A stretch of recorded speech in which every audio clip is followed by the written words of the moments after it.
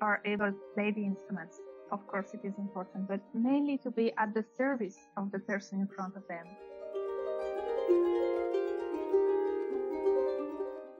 Hi, Marianne. How are you doing? I'm doing good. Hi, Victoria. It's a pleasure to meet you. Thank you so much for coming here. And you were referred to us by Ailie Robertson. And I am pretty new to the harp scene. Well, actually, I'm new to many harp scene because none of my guests has so far come from the same country. And you're right now in Italy. Tell us about your harp journey. When do you realize the harp was the right instrument for you? And how did you get started? And how do you come to where you are nowadays? Yeah. So actually, I was 5 years old, and I saw a program on TV, and there was a beautiful harpist with a big, big instrument and a beautiful sound. And I said, I want to play that instrument. I didn't know what was it actually. And I went back home, and I said, my mother, I want to play this instrument. And she said, it's a little bit expensive, big, rare, why don't you play the piano, the guitar? And I said, no, if it's not the harp, I won't play anything. So everything you were very determined. Harp is the instrument for you. Exactly.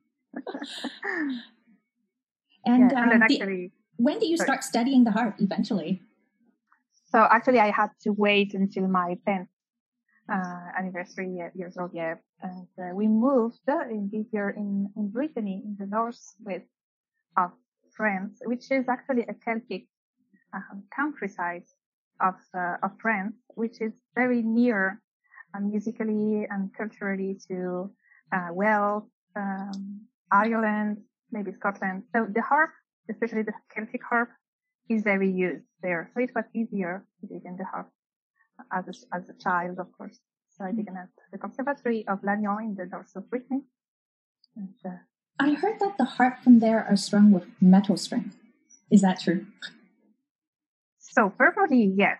During the Middle Ages, especially in Ireland, the bards were very famous to play with their nails, actually, to avoid, cutting their fingertips with these beautiful strings that were made of stain or gold or I think silver, too, different kind of metal. And nowadays, some people are still reconstructing this kind of harps. Actually, it's not the traditional modern harp that we use maybe in Brittany. I see. And when did you end up in Italy? And why did you decide to make the move from France to Italy? Yeah. So about 18 years old, I decided to be a musician. So I went in another city in France to study Middle Ages music, Renaissance music, and Baroque music. And then I discovered actually Italian culture, especially Italian Renaissance, Italian Baroque music.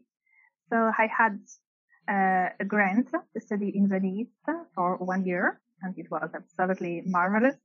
And then I decided to move to Bologna for a 3 years program at the university. And then I stayed here because I thought it was beautiful, and it's a beautiful countryside to live, and also to be a musician. Quite interesting. Yeah. That's really awesome. And now, one of your latest album, actually, it is your latest project, New Life, is centered around a poet in Italy. It's to celebrate his 700th anniversary. Tell us about this project. And I know the album is part of a bigger project, so tell us all about it. Yeah, thank you. Yeah, the project has just 1 week old. And actually, I began to think about dance last year during the lockdown. I started to read all the books because I didn't do the high school in Italy. Here, dance is very well known. Everybody studies dance during middle, high school. And I just wanted to discover a little bit more of this wide poetry, philosophy, scientific books that are very, very important here in Italy. He is the one who actually founded the new Italian language. So one of the ones, of course, not only the one, but it's very interesting because we can read Italian in his own words that are more than 700 years ago. That's very incredible. Yeah. So the project was like creating a music that could fit around his texts. So I always had the idea that I wanted to have an actor who would read his poetry, his texts, and to play the music. And we know little bits of the music of his time. And actually, some people have done already some philosophical or philological researches on the music of his time. We don't know exactly which music he could have heard, or if he could have even have played some music. But thinking about Dante and reading his texts, what impressed me is that actually it's a very modern language, and actually is speaking about us, about the human being, about not being beasts anymore, not being animals, not reacting to fear, to anger, to despair, to the worst emotion we can have, but creating something new, like a new language, a new civilization, a new friendship between human beings. And I thought it was very modern, especially in these times that we are all living on the planet right now. So I decided actually to compose some new music. So this is the way I wanted to perform for dance, and I used my electrical harp. And I made this project with a composer, a producer. He's called Roberto Passuti. He's from Bologna, and he has a beautiful corner around the music, with electronics, acoustics, instruments, rhythm, melodic instruments. So it's like the harp and the orchestra behind the harp. Yeah. And you choose the electric harp partly because the shape kind of represents, or it's very similar to the Gothic harp, isn't it? Yes, actually, the harp I choose is a Kamak harp, which has actually the shape of the same instrument that were used during the time of dance. And actually, I really liked also the possibilities of these instruments, not only to be played like an acoustic instrument, but also for all the re-elaboration of the sound with electronics, especially. So using some delays, reverb, echoes, but also treating the harp like if it was a joke, actually, like if it was a play for the music, So it's more a soundscape sometimes than a composition. Yeah, and I get that from listening to the album. It's very atmospheric. It brings you to a certain mood and a certain mindset that is quite different than the music that I used to hear, but it's very relaxing somehow. I actually like to listen to it when I'm working. It put me in a really good mind space, which I found very interesting. How is it like for you to capture the words and the wisdom and the inspiration of a poet into music? How was that process like for you? Did it take you very long to figure out how you would like to translate that into sound? Well, actually, I think creativity, at least for me, is never the same. So sometimes I had to read a lot and to get inspired by a lot of words and treating some inspiration from the structure of the text, maybe, or the words he was using, or the emotion he wanted to convey and I wanted to play with. Some of the times it was like one word or two words, like Rosa Sempiterna, which is the everlasting rose, which is actually the rose of the paradise, which is maybe somewhere in a divine world, or maybe somewhere in the planet's movements. And I just get inspired by these words. So sometimes it's a long chapter, sometimes it's only one or two words. Mainly, I would say the inspiration came from meditative state of his works, because actually it's a process between the inferno, the hell, purgatoire, and then the paradise. And it's like a way actually that you go through something that is very deep inside of you, and then you go in the water and like you purify yourself. And then you find that there is beauty, there is harmony, there is peace, there is love. So I was very interested of this kind of process actually. And where can we find this album if we would like to purchase it? So actually my album is only on the website mariannegubri.com, and it's still a digital album, and in 2 weeks we will get also the CD, and during the winter we will have it on all digital platforms all over the world. So Awesome. We'll make sure we post a link to your website for our audience to check it out. And there was a really beautiful video of you playing New Life, and I can't say it in Italian, so I'm going to avoid making a mistake. It was a really beautiful piece of music, so I'll make sure we post a link to that. Thank you. Now, you also have other solo albums that you've done before. And how is that sound compared to this one? Do you think they are very similar artistically, or do you like to try different things out in your music? How are they different or the same? Yeah, that's a very interesting question, because I tend to be very curious, and I always want to try something new. So this one is very different, I think, from the other one. Even if last year I produced an album that was called Believe, a very small one. And this was still an album with the electric harp, solo, with no treatments of the sound, very few treatments like small delays, small reverb. And the album before, in 2018, was an album with Celtic and modern pedal harp, always with my composition. And I would say, yes, there is a fil rouge inside. There is something that unifies maybe, I would say, a Celtic melody, and mainly the treatment of modal music on improvisation on modes.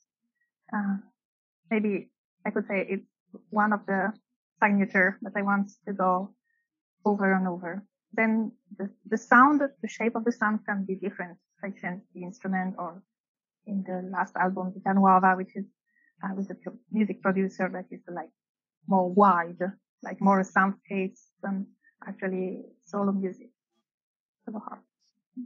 And on the topic on improvisation and playing with modes, you have studied harp therapy, and you're currently the director for the International Harp Therapy Program in Italy. And we have a lot of audience who are interested in studying harp therapy or becoming harp therapists. Tell us about harp therapy and what can we expect when we study, and also as a practitioner, as a harp therapist. Because I think improvisation, if I understand correctly, is quite an integral part of harp therapy music playing. So I would like to learn more. It is, yeah. So I had the great chance to study with Cristina Turin, which is the founder of the International Harp Therapy Program in San Diego, and then of course now all over the world. And I was quite interested at the beginning of the 2010, I would say, about how sound can influence our bodies, our minds, and our emotions. And I wanted to try it in a very practical way. And what I saw is that program was very practical, and actually it is. So improvisation has, as Christiana teaches, is actually on the Greek modes, so very ancient modes that are melodic modes. We still use these kind of modes in Celtic music, in jazz music, in Renaissance, also medieval music. And being free to improvise on these modes makes you more concentrated on the feelings, on the moods, on the atmosphere, and less on the sound that you have to play, and to read a book, to read the scores, and be careful to the right notes, the right fingering, and so on, the right rhythm. And actually, harp therapy is more about the relationship between you and the other people in front of you, and is more about feeling the state, emotional state, mind state, or physical state of the person in front of you, and trying to help her to feel a better state, like she's, I don't know, down tempo, very slow tempo, maybe sad, maybe a little bit depressed. You just try to enter in her state with the music. So it's like modeling her state with the music, and then very slightly you can move her to another state, so she can be more happy, more joyful, more relaxed, maybe, and experience the feeling of the sound. So this is what we do musically. And then we can actually play everywhere, because harp therapy has no border, I would say. You can play in the hospital, you can play in the nursery, for old people, for newborn babies. in Niku, for instance. You could play also in prison, why not for yoga or meditation sessions. And I think in the next years, maybe next 10 years, we will really need more therapeutic musicians, actually. That not only are able to play the instruments, of course it is important, but mainly to be at the service of the person in front of them. And it's less about being a great performer and playing as much notes or as quick as you can, but it's more being in the feeling, hearing actually what you have in front of you.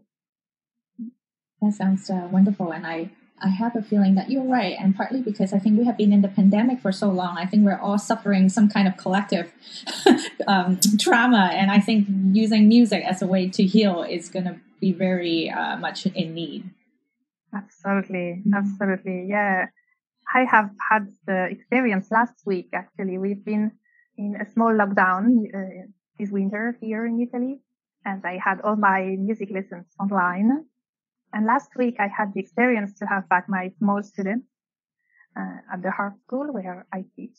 And they were so, I would say somewhere a lot of emotion, a little bit scared maybe, a little bit strange feeling also, actually to feel the sound of the harp, to feel the sound of the Harp School, to feel the sound of the other people that were playing with them. Because online, we still have the sound, but a lot of harmonics, overtones actually are kept shut down, And when you feel the experience of live music, you feel your body that is actually fulfilling with sound. That is what we call actually sound therapy, sound healing. And our body that is nearly full of water, of liquid, actually feels a lot the power of sound. And I think what you said is quite important in these months, actually in these years that are coming, to be a little bit more aware the sounds around us. Maybe also the noise, because when we live in cities, sometimes it's more noise and less silence, less music, So feeling what gives us peace, what gives us life, what gives us good emotions. I think it's quite important, yeah. Mm. And speaking of the power of sound and sort of the effect it has on us, my teacher, Josh Lane, who you happen to know, told me that you're in a harp and hang duo. So I go and look it up, and I have to admit, I'm not familiar with the instrument. I listened to it, and then I also listened to the two of you in one of the TEDx talk. And I was really struck by how the two instruments really come together very well in terms of the sound. I can only imagine how it was like for the audience to be able to hear that live. But tell us about this harp and hang duo, and what is special about this project for you, this duo? Yes, so the hang is a very new instrument. It was born in Switzerland in 2005, and so nowadays in Europe we can see it a little bit more. 10 years ago it was very rare actually, and it happened that I was invited to play for the opening of a new theater in Bologna. And in the other room of the theater, there was the hang player, which is Paolo Borghi, who was also playing for the opening of the theater. And I was very amazed because I didn't know this instrument. So it's a beautiful sound. And I had the feeling actually, not knowing what was it, only by the sound, it could have been a harp. Because it's very near, as you said. So we have the attack of the sound, the percussive beginning of the sound that is very like the harp. When you pluck the string, it's like percussion. It's very precise. And then we have what is common in between harp and like bells, tubular bells, gongs, Tibetan bells, which is the resonance of the sound. So the sound of the harp is very long in the air. It's the vibration that can last sometimes 20 seconds, 30 seconds. It depends from the string. And the same with the hang. So we had actually like a strange duet, like two harps or two hangs. Yeah. And of course the hang can be far much more percussive. And the specificity of the hang is that it has very specific scales of music. So we were speaking about modes, and so many times they use Indian, Japanese, Chinese modes, which are very interesting for our ears. So yeah, we had a lot of fun together. Yeah. Yeah, it was a really pleasant discovery. And I look at it at first, I didn't know what to make of it because I couldn't really quite imagine the sound that is going to come out of it. But then as soon as you start playing it and I hear how it works together with the harp, it makes a lot of sense to put the two together. So that was really awesome to see. Yeah, thank you. And you are also running Harp Festival in Bologna. Yeah. Tell us about the Harp Festival and how often does it take place? And will you be able to do it this year because of the pandemic? No, we didn't. So it should have been the 7th edition this year in February. We didn't do anything. I didn't want to do an online session since we prefer to have concerts live, mainly for young students.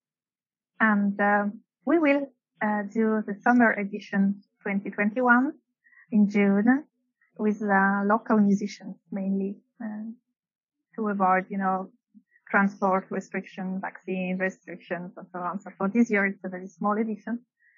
And the idea of the Bologna Harp Festival was actually at the beginning for my students, I would say like this, to show them different kinds of harpists, from jazz to Celtic to classical to pedal with loops, with electronics. And I wanted always to invite somebody who would have done a workshop, 2 days or 3 days workshop, to study improvisation, a specific kind of music. So we had Ailie Robertson last year.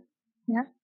We had Nirvin, which is the director of the Harp Festival in Dinan, and jazz music with Marcella Garboni and so on. So actually it began like this. And then it was like a small platform to have some exchanges with local Italian musicians and mainly European musicians. And we invited also Cristina Turin. She did a beautiful concert, a 2 days workshop on harp therapy.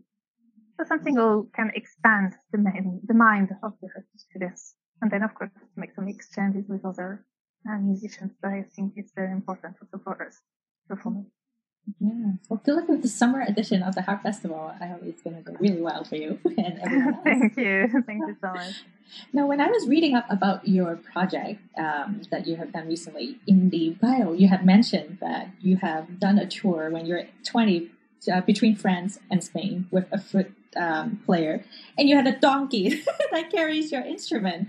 Tell us about that. Like, what's going on in there? Why is there a donkey? I was very intrigued. Yeah, so it was during our studies in France. My friend was actually born on the way to Santiago, which is a city in the west of Spain, in Galicia. And during Middle Ages, it was a very important city where pilgrims were going by foot, leaving their house and going until Santiago, like a pose, a reflective pose. And she said, I want to do this with a friend of mine. And she invited me. And we said, okay, that's a good idea.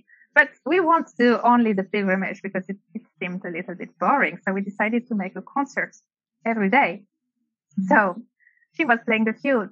I was playing the harp. And as you know, it was like, I don't know in miles, but it's 1,600 kilometers from the place we lived to Santiago. So it took us 3 months,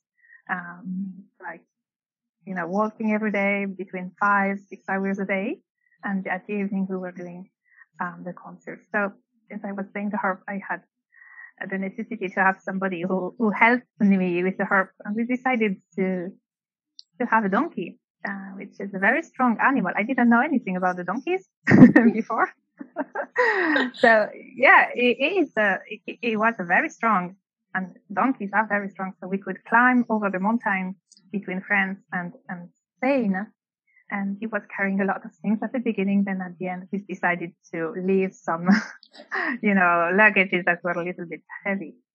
Mm. And I think it was very interesting because he helped us also to create new connections with people, because it was so strange. It was so rare, and it was so funny. Yeah, it must be a good topic of conversation. Yes, absolutely. And it was an adventure every day because they stole the donkey someday. We found so many, events and stories, and with children, it was a great way to have relationships. It was still a time we didn't have cell phones, and we were like very free. And people were sometimes, some children were walking quicker than we did, and they were like advertising the concert we would have done the night arriving at the place. And they were saying to all the people in the village, there are two girls. One is called Marianne, the other one is called Marie. They have a donkey. One is playing the harp, the other one is playing the flute, and they want to have a concert tonight. Oh. And the people were so amazed by this story that was coming from the Middle Ages directly. So, oh yes, let's do the concert in the place of the city. So everything happened very freely and very happily, actually. Yeah. Sounds like a very memorable experience. And you have since traveled to many places around the world to perform, such as Brazil, China, Sweden, Switzerland. Was there any performance or trips that were also very memorable for you as a musician, as a harpist? Well, everything is marvelous, actually, and it's always a surprise and an honor to be invited abroad and to meet people. Going outside Europe has been, I think, the most life-changing for me. I would say mainly in South America and also in India and in China, in Hong Kong especially, because they are countries that are very different from ours culturally, especially India is very different. And maybe also the United States, but I think the United States were more European life, the manner, the civilization, the habits we have. In Europe, we are a lot impressed by the States, so we tend to imitate, I would say, this culture. Yeah. I remember seeing a picture of you in Hong Kong, and I was born in Hong Kong, so I was like, I recognize that concert hall. I didn't know about it. That is great. Yeah. I would say it was marvelous to feel actually the kindness, the sweetness of the people we met that didn't know us, and we are nobody for them, here in Europe. I play the harp, but okay, I don't feel very special or very superior to anybody.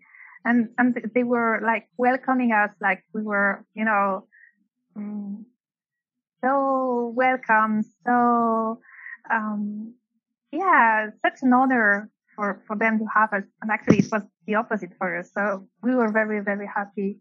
And I think the connection we made, were very profound actually. And, what I felt is like, the humanity is more near than what we think. Mm-hmm. We have more connections than what we think, even if the culture might be very different. Mm-hmm. So, yeah.